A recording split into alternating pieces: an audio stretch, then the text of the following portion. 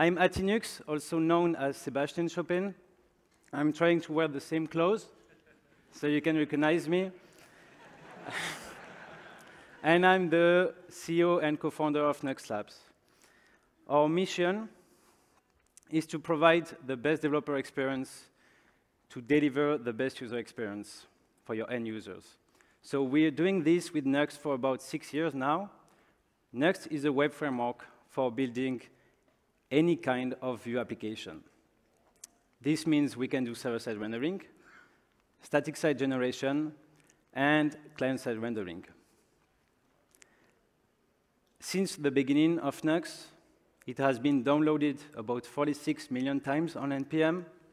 We have 300,000 websites live, and we have seen 18,000 GitHub contributors. When I say contributors, I'm saying people creating issues, answering them, creating pull requests, commenting, and same for GitHub discussion.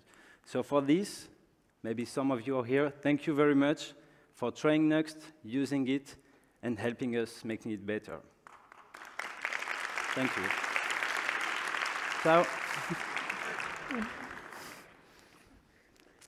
So today, I don't know if you heard, but we have Nuxt 2 and Nuxt 3. We needed a web server for development, but also for production. So we use Connect. Connect is the core of Express.js.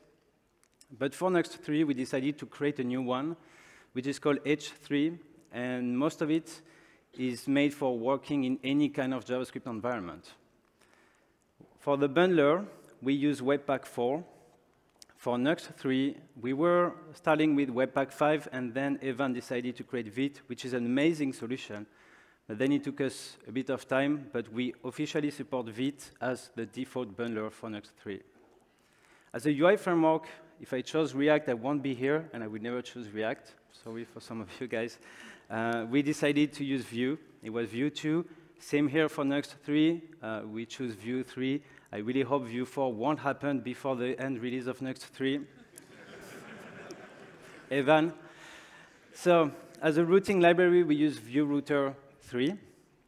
And for Nuxt 3, we use Vue Router 4. Thank you, Eduardo, for it. But if you don't have a pages directory, because on Nuxt 3 you can have app.vue as a starting file, we won't include it, making it as minimal as possible. For managing meta tags, since we do server-side rendering, it's important for you to manage the social preview, the title. We use Vue Meta, and for Nuxt 3, we use Vue Use Head. I highly recommend you to check Vue Use, which is a library of composable and function for your Vue 3 application. And we added something more on it, which is here I'm calling it as a serverless packager. Poirier will talk more about it in his talk. But it's compacting your Nuxt application for production, removing the node module. So your Nuxt application will be about 1 megabyte for production. I'm talking about the full size of it. So if we compare the hello world for Nuxt 2, it's about 91.2 kilobytes of JavaScript. And for Nuxt 3, it's 34.1 kilobytes of JavaScript. So it's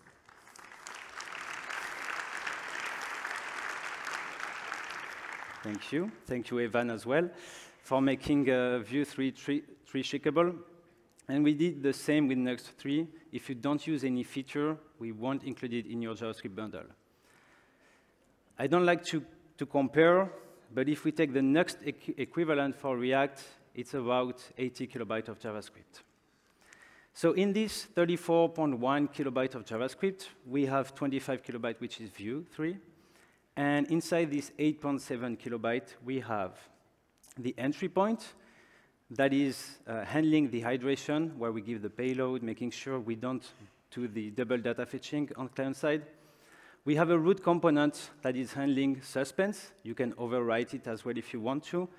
And we're working with Evan, like he mentioned, to fix all the small bugs we can have to make sure you have a seamless experience. And suspense allow us to have, or allow you to have data fetching in any component level. If you don't use the pages directory, we give you anyway a use router composable. You can still use middleware and use Nuxt link. It can be useful if you have a landing page and you want to use query parameters. We have this head composable and components, because I think it's great by default to set the title of your page, meta description, and social sharing image. We have a universal data fetching, so you don't need to set up any polyfill between Node and your client to use fetch. Puya, Daniel, and Anthony created OMyFetch, which is a wrapper above a fetch, but giving you more capabilities. It parses automatically the JSON. And on top of this, for $fetch, if you create API route in your Nuxt application, it will avoid making another HTTP request, but call directly the function, but I'm spoiling Puya talks. We have also error page by default for 4 and 500. We have this plugin system and the runtime config, which allow you to change the behavior of your Nuxt application in production without rebuilding your application, thanks to the environment variables. So you can have 2 different websites only by changing the environment variables. And lastly, we have the use Nuxt app composable and the hooks. For instance, we can have the page start and page finish hook. You can create a plugin, use them, and create a loading bar between pages. So Nuxt 3 is a web framework for creating any kind of Vue app, like Nuxt 2. It supports server-side rendering, static site generation, client-side rendering, and thanks to Nitro and the work we have done from the beginning of Nuxt 3, edge-side rendering. Who knows what is edge-side rendering here? So it's about 5 people. Okay. I don't know how to count, but it's, I would say, 1 on 10. So edge-side rendering, also named JavaScript containers by Ryan Dahl, who is the creator of Node, and Dino now, is basically the capability of running JavaScript at the CDN nodes. So if we take the Cloudflare Edge network, all of these locations are capable of running JavaScript code inside a V8 environment. V8 is the engine running JavaScript in Chrome or also in Node. And it doesn't work. You cannot have access to the Node API or the browser API, so it's pure JavaScript. Let's take an example of app.vue. Here I have a list of colors. I'm getting an index using a random. It's pure mathematics. It's hard to explain. And the use state is run on server side. And we use the result, which is called number here. It's a typo. Should have been called color index, but it still works. It will not run again on client side. So we're just giving the ref. Hello, Vuejs Amsterdam, and I'm using this fancy vbind attribute thanks to Vue 3 in the style. To deploy my application, I will call Nuxt build using the Nitro preset, which will bundle my application for a specific target. Here we're talking about workers. And then we deploy to Cloudflare worker like this. And I deploy the website on AMS, like Amsterdam, .nuxt.dev. And if I refresh, the colors change.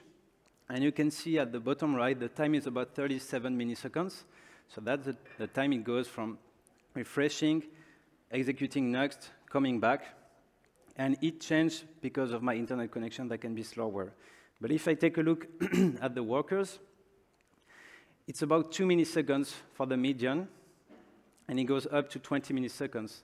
But your application can do server-side rendering in about 20 milliseconds. And the advantage of using here Cloudflare workers, it runs milliseconds from end users. So basically, you live in China, you live in India, US, Europe. It will be the same because Cloudflare workers, the edge network, is absolutely everywhere. 0 millisecond call start versus a Lambda function where when it scales, it has to create a VM, a virtual machine. It's not the case here. No servers, no load balancer to maintain, automatic scaling, and it's quite cheap, actually, cheaper than Lambda functions.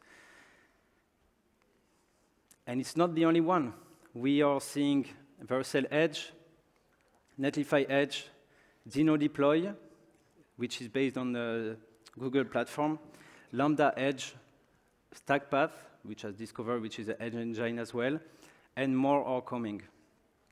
As a front-end developer, my main goal is to make a website for my client and work on the features, enjoying the developer experience, and don't have to worry about the production. That's what this brings, and I'm quite excited about this future. Nitro, which allows this and much more, like several APIs, I recommend you to watch Puya talks right after me. It's him. Developer experience, I wish I will have time to explain what we have done so far. But I'm drinking water right now.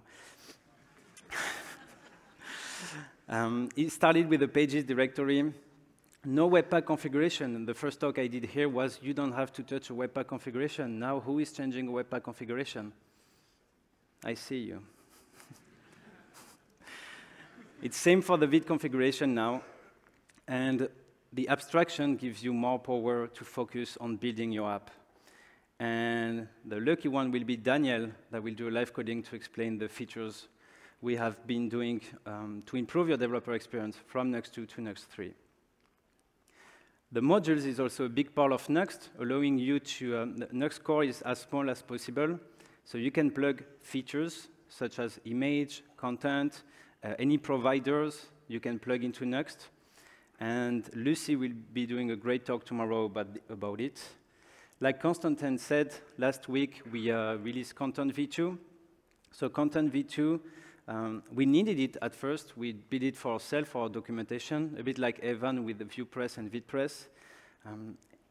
It allows you to have a content directory, write Markdown file, query it, and display it on your website.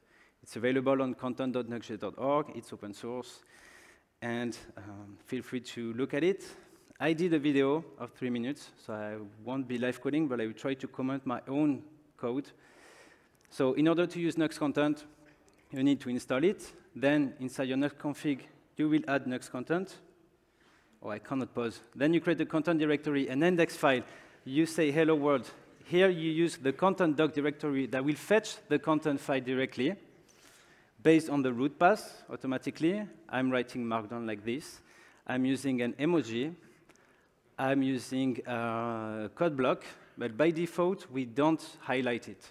If you want to customize it, you can set the content key, highlight. We will use Shiki under the hood, and it supports about 30 themes.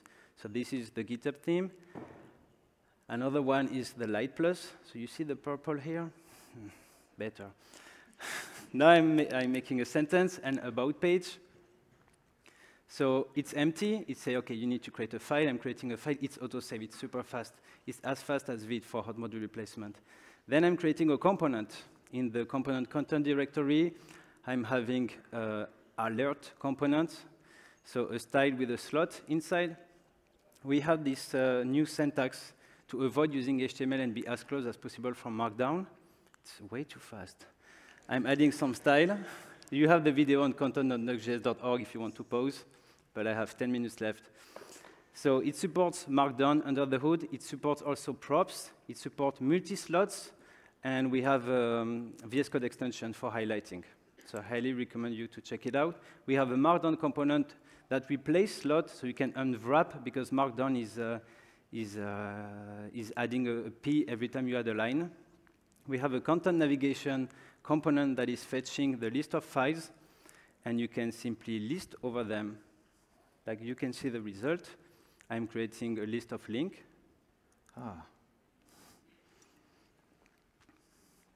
So it generates automatically the title from the first H1 you're creating in your Markdown file. It supports the children's, obviously. So you can have nested navigation with dropdown easily. And if I want to change the navigation title, I can use the front matter for this. So here I have a home page and I about. But damn it, A is before E, I. So in order to rename the order, to change the order, I can use this prefix with a number. And that works. I think I'm going to put some style on the code block. OK. And now I'm going to deploy. I don't know if you know, but Nuxt 3 has the generate command. And it works kind of full static for content if you're using it already. You can see this query that has been pre-rendered. I'm deploying to Surge. And So the build is not as fast on Generate. It's about 2 seconds more, but for the video, I kind of cut it. And we have a working website with Markdown in less than 3 minutes.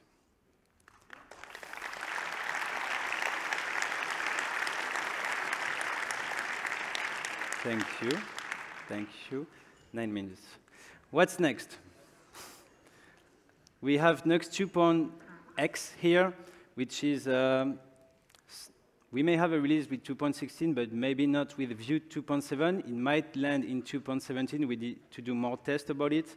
We have a pending pull request for 2.16 with many bug fixes that may land next week or the week after. And we work. It took us more time, but we work on Nuxt Bridge that allow you to have Vite into Nuxt 2. Nitro, if you want to also have this edge-side rendering, it might be possible. We need to try it, or you need to try it and tell me it's not working. Composition API and script setup, which is also coming with Vue 2.7, which is really good. TypeScript, the CLI, and PostCSS 8, which was a pain because of the whole ecosystem that took a while to upgrade, but now it's ready. So I think we're ready. For Nuxt 3.0, not all of these bullet points are required, but that's what we would like to see. Nuxt Image, which is really close to be released as a beta. Hybrid rendering, that's a tricky one.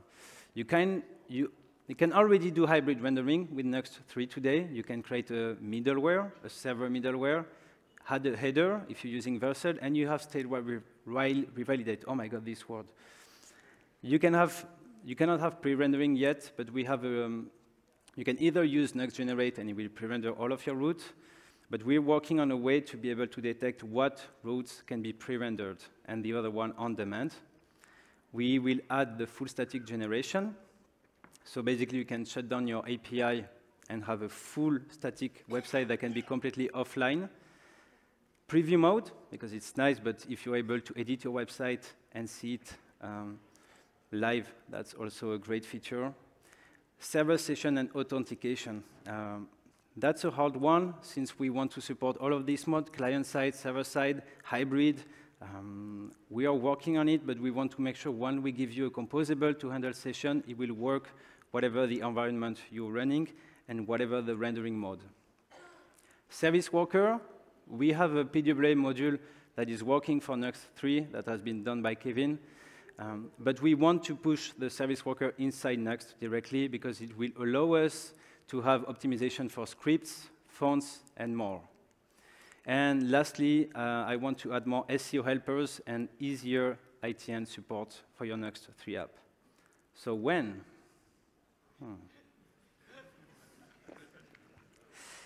Summer 2022, that's our goal. Ideally, you'll be drinking a virgin cocktail or a cocktail on the beach while we will be releasing this, 3.0. Also, in the following weeks, we plan to open source Docus. You may have already seen it somewhere. We're using it in the code base. At first, it was a Nuxt module. For Nuxt 2, we were supporting Bridge, and now it works for Nuxt 3 with content, and it's using the extends feature that I did not talk about, which allow full theming capabilities for Nuxt. And on top of this, we have been working on this live editing feature, where you can basically edit your Nuxt content website in production with this picture-in-picture mode. If some of you are fond of World of Warcraft, that's inspired from it. Maybe we'll put a game inside, I don't know. But that will be possible in a few months. And I think that's it. Thank you very much.